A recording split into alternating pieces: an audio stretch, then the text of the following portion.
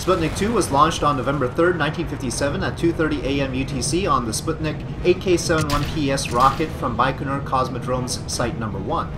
Sputnik 2's mission was to send the first animal to orbit, the dog Laika, and to monitor her vital signs to assess the possibility of sending humans to space. Since the payload would only be 508 kilograms and therefore lighter than the 1-ton Object D, which held more complicated scientific instruments, it preceded that payload, which would be launched on Sputnik 3.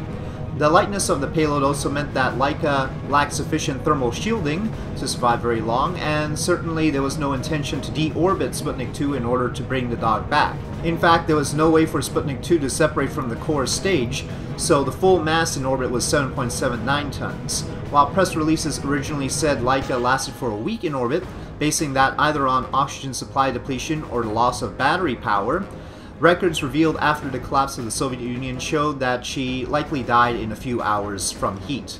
She was provided with oxygen as well as food and water pellets, but there was no camera in Sputnik 2, so any video of a dog in space was from another mission. The orbit for Sputnik 2 was 225 by 1,671 kilometers with a 65-degree inclination, which was close to the intended orbit.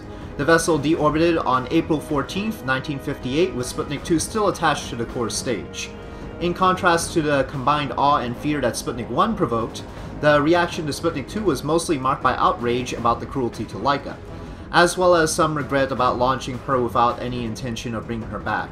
However, Laika will remain in the history books as the first animal launched to orbit. On that note, thank you for watching this mission profile of Sputnik 2.